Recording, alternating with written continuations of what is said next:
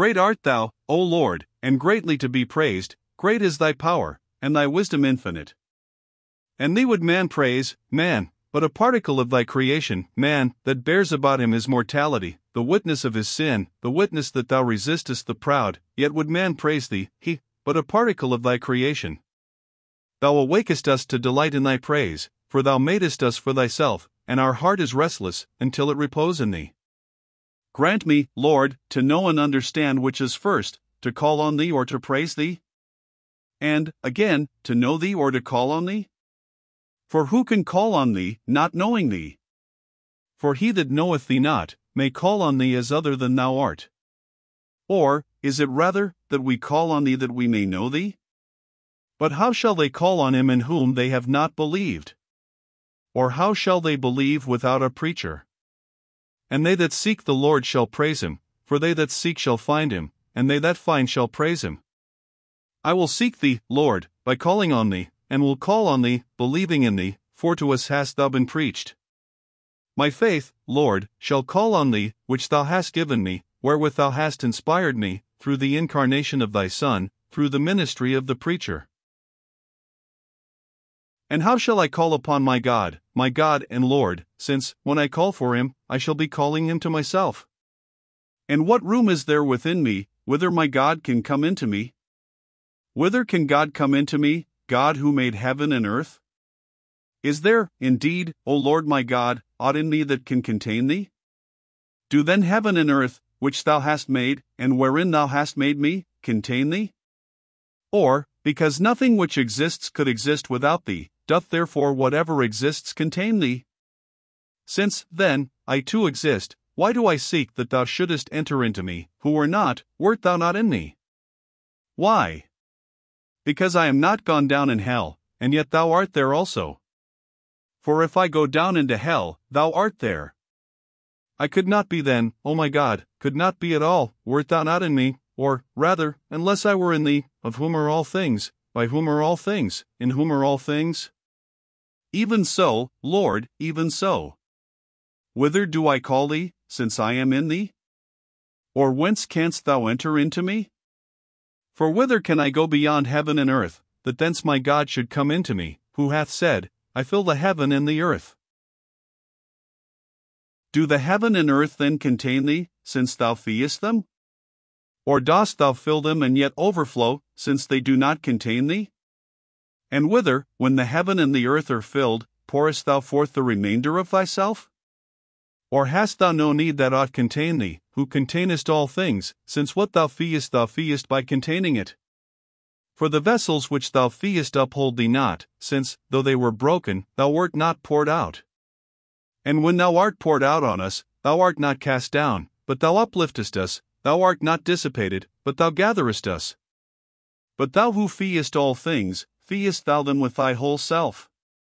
Or, since all things cannot contain thee wholly, do they contain part of thee?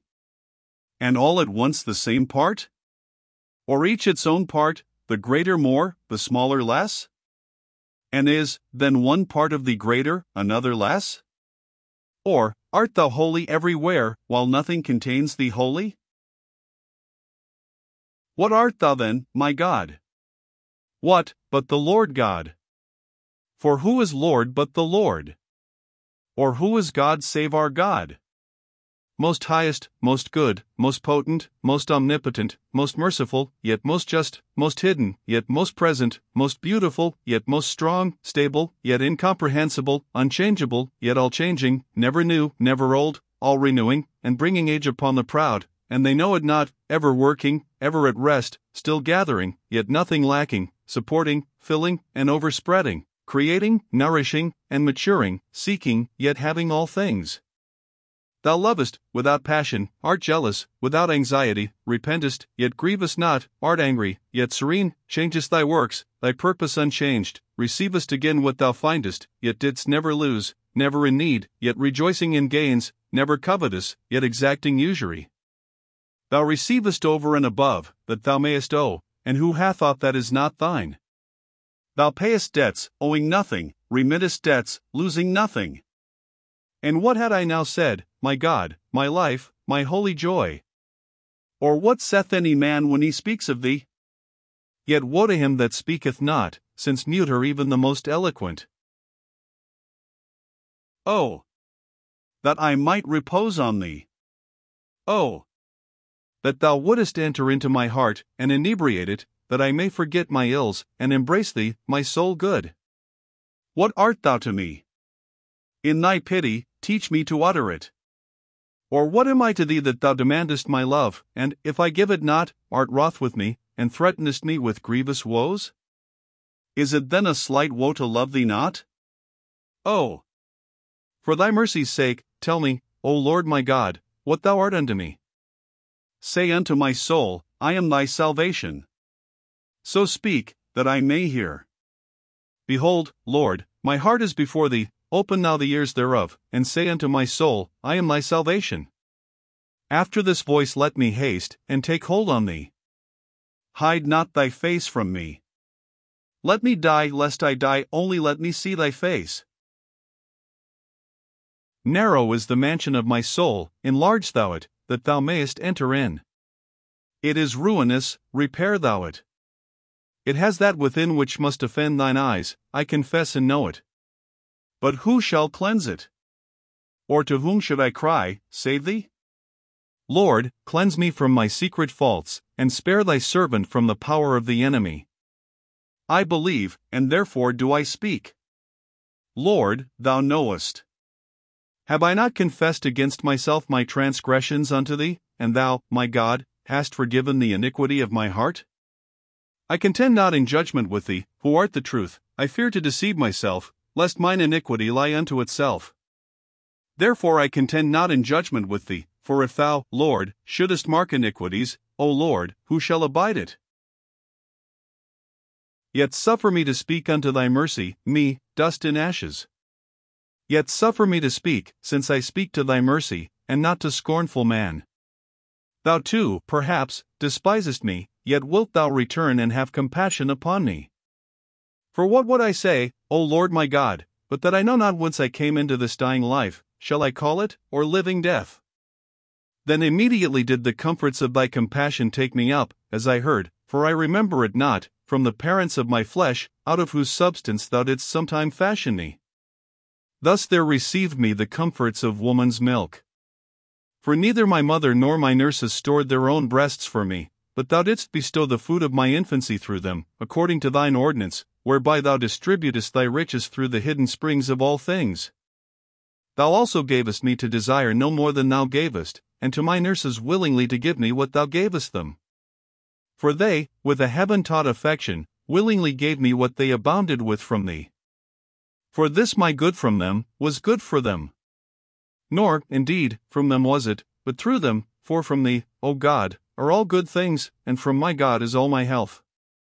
This I since learned, thou, through these thy gifts, within me and without, proclaiming thyself unto me. For then I knew but to suck, to repose in what pleased, and cry at what offended my flesh, nothing more. Afterwards I began to smile, first in sleep, then waking, for so it was told me of myself, and I believed it, for we see the like in other infants, though of myself I remember it not. Thus, little by little, I became conscious where I was, and to have a wish to express my wishes to those who could content them, and I could not, for the wishes were within me, and they without, nor could they by any sense of theirs enter within my spirit. So I flung about at random limbs and voice, making the few signs I could, and such as I could, like, though in truth very little like, what I wished. And when I was not presently obeyed, my wishes being hurtful or unintelligible, then I was indignant with my elders for not submitting to me, with those owing me no service, for not serving me, and avenged myself on them by tears. Such have I learnt infants to be from observing them, and that I was myself such, they, all unconscious, have shown me better than my nurses who knew it. And, lo! My infancy died long since, and I live. But thou, Lord, who forever livest, and in whom nothing dies, for before the foundation of the worlds, and before all that can be called before, thou art, and art God and Lord of all which thou hast created, in thee abide, fixed forever, the first causes of all things unabiding, and of all things changeable, the springs abide in thee unchangeable, and in thee live the eternal reasons of all things unreasoning and temporal. Say, Lord, to me, thy suppliant. Say, all-pitying, to me, thy pitiable one. Say, did my infancy succeed another age of mine that died before it? Was it that which I spent within my mother's womb? For of that I have heard somewhat, and have myself seen women with child? And what before that life again, O God my joy, was I anywhere or anybody? For this have I none to tell me, neither father nor mother, nor experience of others, nor mine own memory. Dost thou mock me for asking this, and bid me praise thee and acknowledge thee, for that I do know? I acknowledge thee, Lord of heaven and earth, and praise thee for my first rudiments of being, and my infancy, whereof I remember nothing, for thou hast appointed that man should from others guess much as to himself, and believe much on the strength of weak females. Even then I had being in life, and, at my infancy's close, I could seek for signs whereby to make known to others my sensations. Whence could such a being be, save from thee, Lord? Shall any be his own artificer? Or can there elsewhere be derived any vein, which may stream essence and life into us, save from thee, O Lord, in whom essence and life are one? For thou thyself art supremely essence and life. For thou art most high, and art not changed, neither in thee doth today come to a close, yet in thee doth it come to a close, because all such things also are in thee. For they had no way to pass away, unless thou upheldest them. And since thy years fail not, thy years are one today. How many of ours and our fathers' years have flowed away through thy today, and from it received the measure and the mold of such being as they had, and still others shall flow away, and so receive the mold of their degree of being. But thou art still the same, and all things of tomorrow, and all beyond, and all of yesterday, and all behind it, thou hast done today. What is it to me, though any comprehend not this? Let him also rejoice and say, what thing is this? Let him rejoice even thus. And be content rather by not discovering to discover thee, than by discovering not to discover thee. Hear, O God. Alas, for man's sin. So saith man, and thou pitiest him, for thou madest him, but sin in him thou madest not. Who remindeth me of the sins of my infancy? For in thy sight none is pure from sin, not even the infant whose life is but a day upon the earth. Who remindeth me? Doth not each little infant, in whom I see what of myself I remember not? What then was my sin?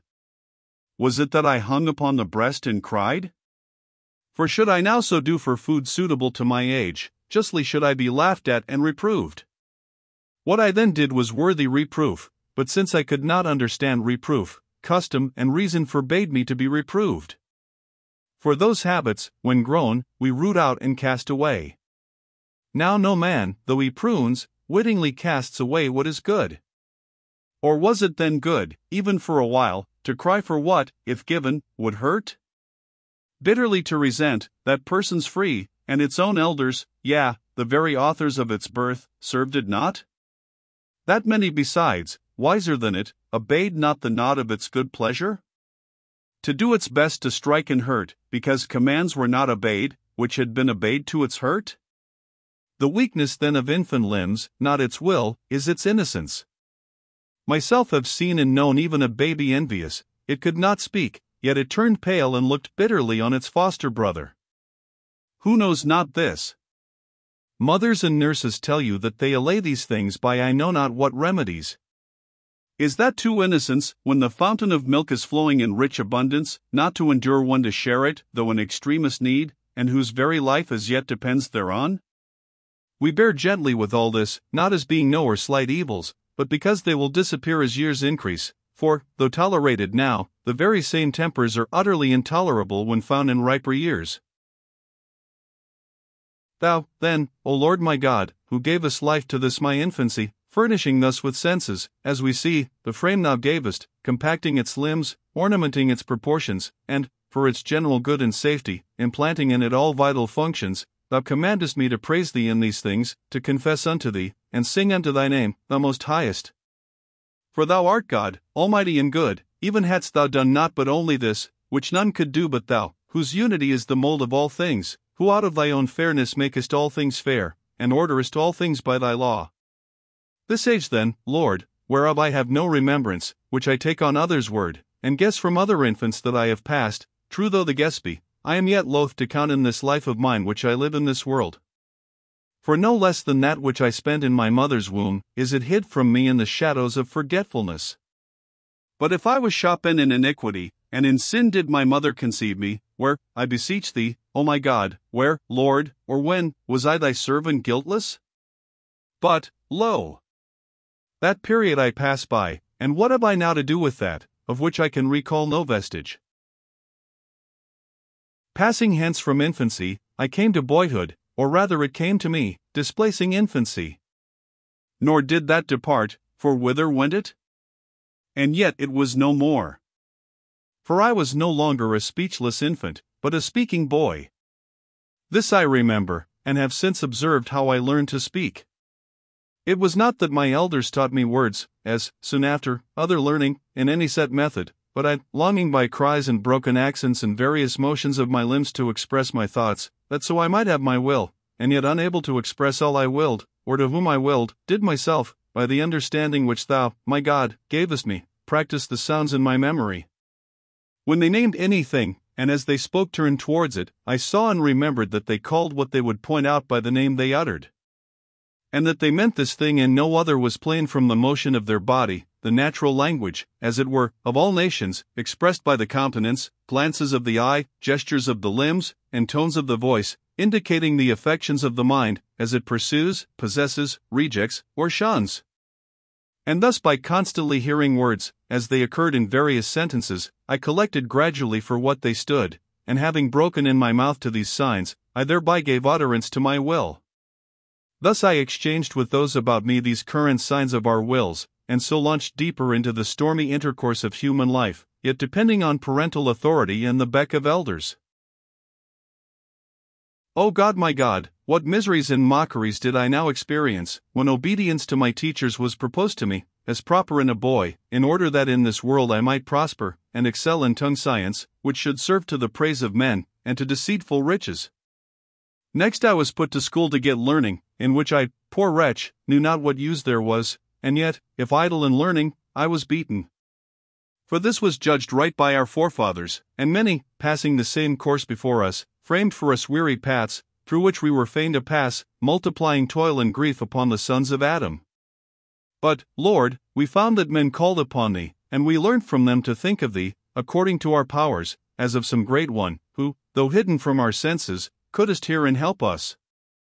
For so I began, as a boy, to pray to thee, my aid and refuge, and broke the fetters of my tongue to call on thee, praying thee, though small, yet with no small earnestness, that I might not be beaten at school. And when thou heardest me not thereby giving me over to folly, my elders, yea my very parents, who yet wished me no ill, mocked my stripes, my then great and grievous ill.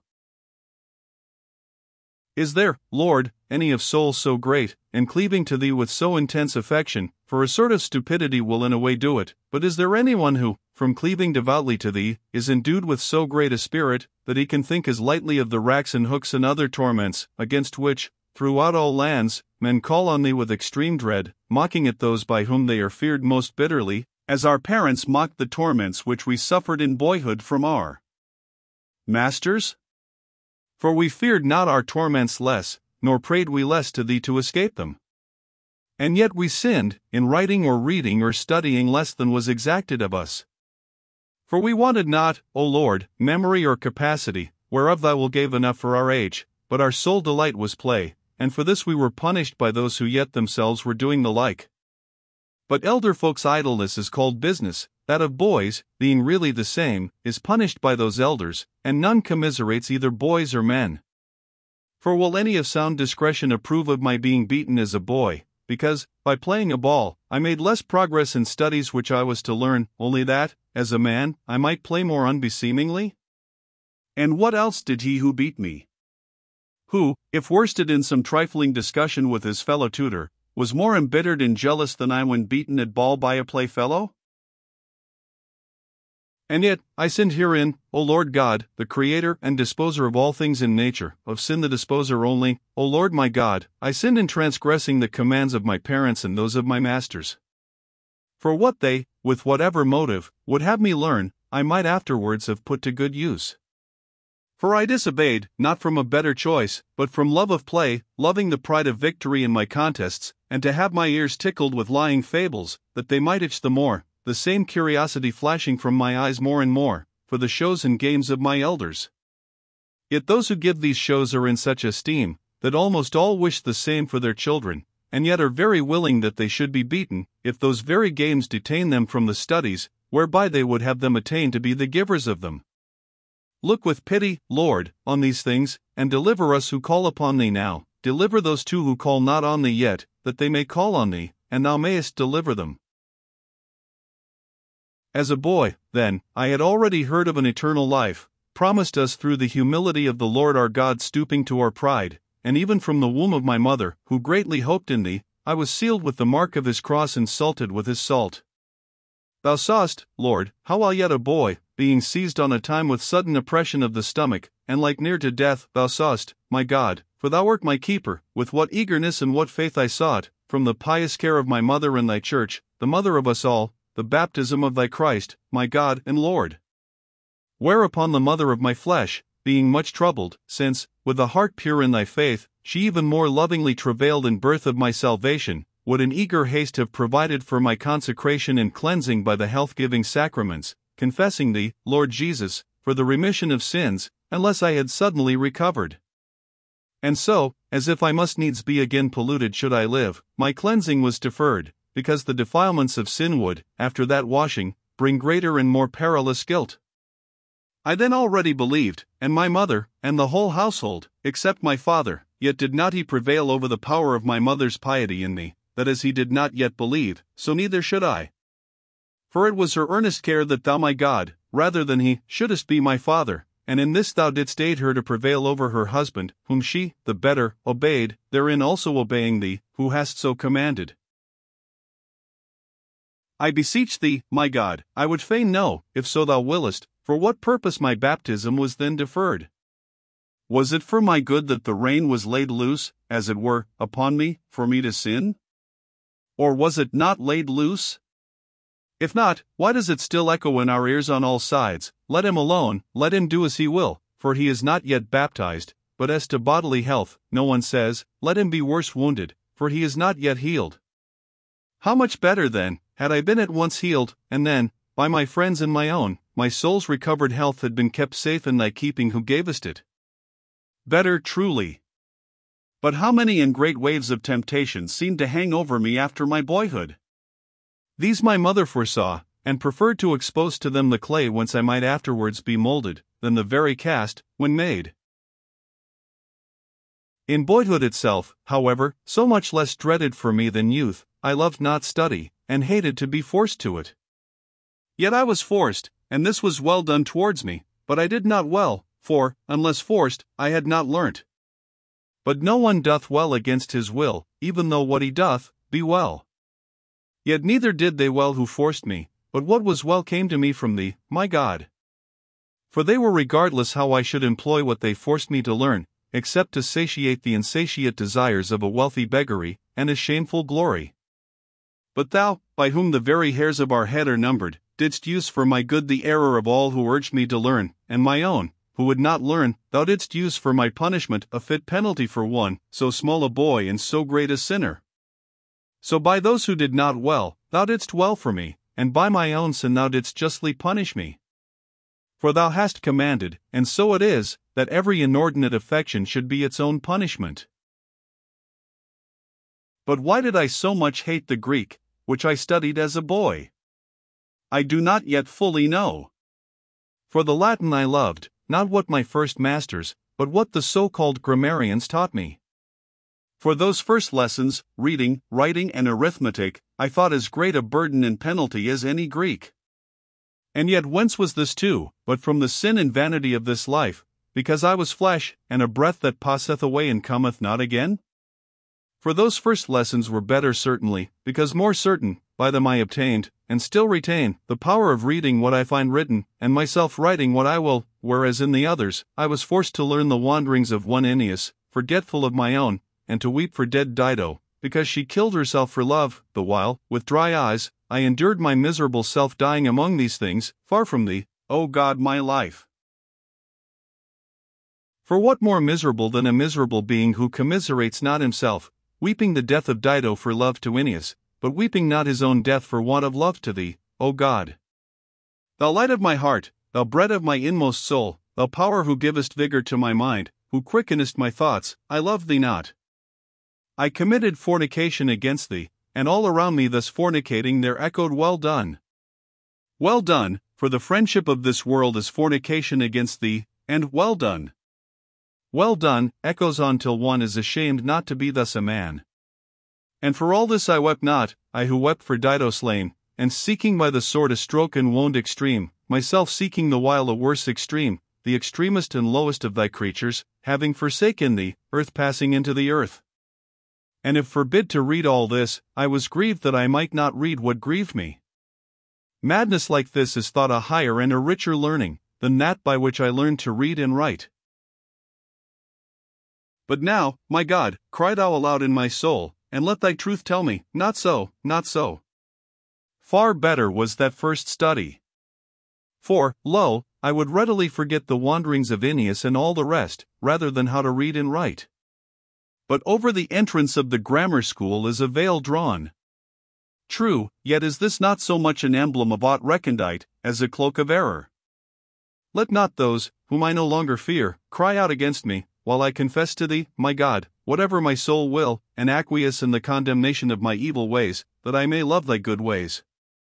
Let not either buyers or sellers of grammar learning cry out against me. For if I question them whether it be true that Aeneas came on a time to Carthage, as the poet tells, the less learned will reply that they know not, the more learned that he never did. But should I ask with what letters the name Aeneas is written, every one who has learnt this will answer me aright, as to the signs which men have conventionally settled. If, again, I should ask which might be forgotten with least detriment to the concerns of life, reading and writing or these poetic fictions? Who does not foresee what all must answer who have not wholly forgotten themselves? I sinned, then, when as a boy I preferred those empty to those more profitable studies, or rather loved the one and hated the other.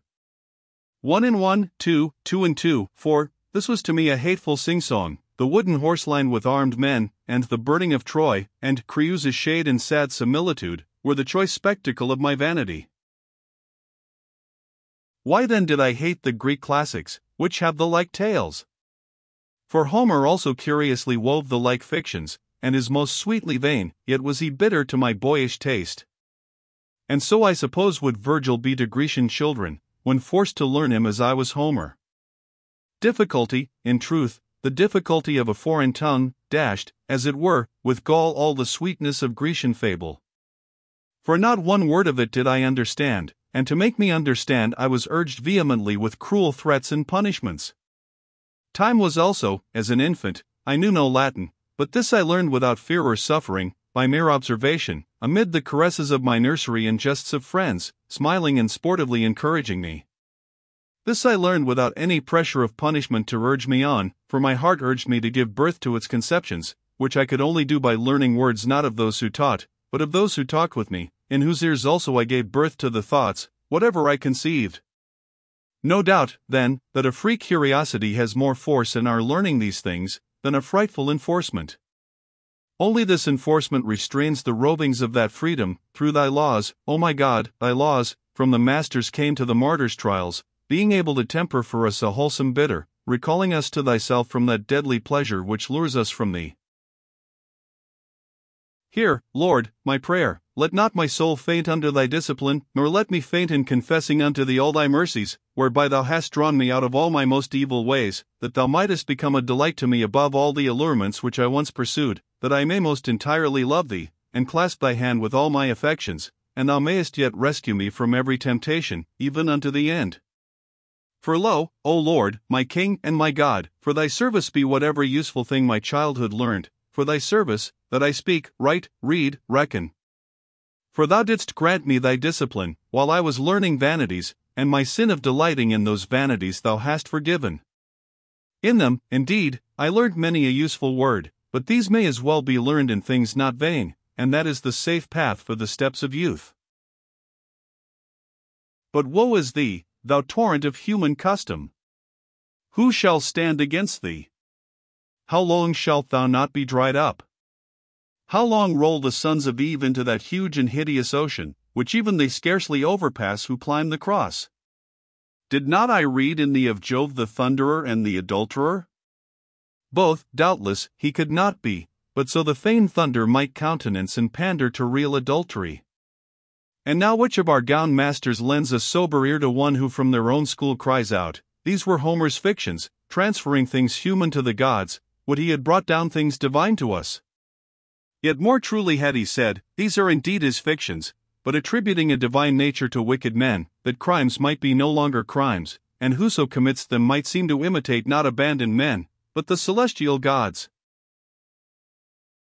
And yet, thou hellish torrent, into thee are cast the sons of men with rich rewards, for compassing such learning, and a great solemnity is made of it, when this is going on in the forum, within sight of laws appointing a salary beside the scholar's payments, and thou lashest thy rocks and roarest, hence words are learnt, hence eloquence, most necessary to gain your ends, or maintain opinions. As if we should have never known such words as golden shower, lap, beguile, temples of the heavens, or others in that passage, unless Terence had brought a lewd youth upon the stage, setting up Jupiter as his example of seduction. Viewing a picture, where the tale was drawn, of Jove's descending in a golden shower to Danae's lap a woman to beguile. And then mark how he excites himself to lust as by celestial authority. And what God? Great Jove, who shakes heaven's highest temples with his thunder, and I, poor mortal man, not do the same. I did it, and with all my heart I did it. Not one whit more easily are the words learnt for all this vileness, but by their means the vileness is committed with less shame. Not that I blame the words, being, as it were, choice and precious vessels, but that wine of error which is drunk to us in them by intoxicated teachers, and if we, too, drink not, we are beaten, and have no sober judge to whom we may appeal. Yet, O my God, in whose presence I now without hurt may remember this, all this unhappily I learnt willingly with great delight, and for this was pronounced a hopeful boy. Bear with me, my God, while I say somewhat of my wit, thy gift, and on what dotages I wasted it. For a task was set me, troublesome enough to my soul, upon terms of praise or shame, and fear of stripes, to speak the words of Juno, as she raged and mourned that she could not. This Trojan prince from Latinum turn. Which words I had heard that Juno never uttered, but we were forced to go astray in the footsteps of these poetic fictions, and to say in prose much what he expressed in verse. And his speaking was most applauded, in whom the passions of rage and grief were most preeminent, and clothed in the most fitting language, maintaining the dignity of the character. What is it to me, O my true life, my God, that my declamation was applauded above so many of my own age and class? Is not all this smoke and wind? And was there nothing else whereon to exercise my wooden tongue? Thy praises, Lord, thy praises might have stayed the yet tender shoot of my heart by the prop of thy scriptures, so had it not trailed away amid these empty trifles, a defiled prey for the fowls of the air. For in more ways than one do men sacrifice to the rebellious angels. But what marvel that I was thus carried away to vanities, and went out from thy presence, O my God, when men were set before me as models, who, if in relating some action of theirs, in itself not ill, they committed some barbarism or solecism, being censured, were abashed, but when in rich and adorned and well-ordered discourse they related their own disordered life, being bepraised, they gloried? These things thou sayest, Lord, and holdest thy peace, long-suffering, and plenteous in mercy and truth. Wilt thou hold thy peace forever? And even now thou drawest out of this horrible gulf the soul that seeketh thee, that thirsteth for thy pleasures, whose heart saith unto thee, I have sought thy face, Lord, will I seek. For darkened affections is removal from thee. For it is not by our feet, or change of place, that men leave thee, or return unto thee. Or did that thy younger son look out for horses or chariots, or ships, fly with visible wings, or journey by the motion of his limbs, that he might in a far country waste in riotous living all thou gavest at his departure? A loving father, when thou gavest, and more loving unto him, when he returned empty. So then in lustful, that is, in darkened affections, is the true distance from thy face. behold, O Lord God, behold patiently as thou art wont how carefully the sons of men observe the covenanted rules of letters and syllables received from those who spake before them, neglecting the eternal covenant of everlasting salvation received from thee. Insomuch that a teacher or learner of the hereditary laws of pronunciation will more offend men by speaking without the aspirate of a human being, in despite of the laws of grammar, than if he, a human being, hate a human being in despite of thine. As if any enemy could be more hurtful than the hatred with which he is incensed against him, or could wound more deeply him whom he persecutes, than he wounds his own soul by his enmity. Assuredly no science of letters can be so innate as the record of conscience, that he is doing to another what from another he would be loath to suffer. How deep are thy ways, O God, thou only great, that sittest silent on high and by an unwearied law dispensing penal blindness to lawless desires. In quest of the fame of eloquence, a man standing before a human judge, surrounded by a human throng, declaiming against his enemy with fiercest hatred, will take heed most watchfully, lest, by an error of the tongue, he murder the word human being, but takes no heed, lest, through the fury of his spirit, he murder the real human being. This was the world at whose gate unhappy I lay in my boyhood, this the stage where I had feared more to commit a barbarism, than having committed one, to envy those who had not. These things I speak and confess to thee, my God, for which I had praise from them, whom I then thought it all virtue to please. For I saw not the abyss of vileness, wherein I was cast away from thine eyes. Before them what more foul than I was already, displeasing even such as myself? With innumerable lies deceiving my tutor, my masters, my parents, from love of play, eagerness to see vain shows and restlessness to imitate them. Thefts also I committed, from my parents' cellar and table, enslaved by greediness, or that I might have to give to boys, who sold me their play, which all the while they liked no less than I. In this play, too, I often sought unfair conquests, conquered myself meanwhile by vain desire of preeminence. And what could I so ill endure, or, when I detected it, upbraided I so fiercely, as that I was doing to others? And for which if, detected, I was upbraided, I chose rather to quarrel than to yield. And is this the innocence of boyhood? Not so, Lord, not so, I cry thy mercy, my God. For these very sins, as riper years succeed, these very sins are transferred from tutors and masters, from nuts and balls and sparrows, to magistrates and kings, to gold and manors and slaves, just as severer punishments displace the cane. It was the low stature then of childhood which thou our King didst command as an emblem of lowliness, when thou saidst, of such is the kingdom of heaven. Yet, Lord, to thee, the Creator and Governor of the universe, most excellent and most good, thanks were due to thee our God, even hadst thou destined for me boyhood only. For even then I lived, and felt, and had an implanted providence over my well-being, a trace of that mysterious unity whence I was derived. I guarded by the inward sense the entireness of my senses, and in these minute pursuits, and in my thoughts on things minute, I learnt to delight in truth, I hated to be deceived, had a vigorous memory, was gifted with speech, was soothed by friendship, avoided pain, baseness, ignorance. In so small a creature, what was not wonderful, not admirable? But all are gifts of my God, it was not I who gave them me, and good these are, and these together are myself.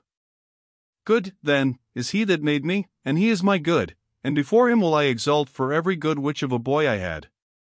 For it was my sin, that not in him, but in his creatures, myself and others, I sought for pleasures, sublimities, truths, and so fell headlong into sorrows, confusions, errors.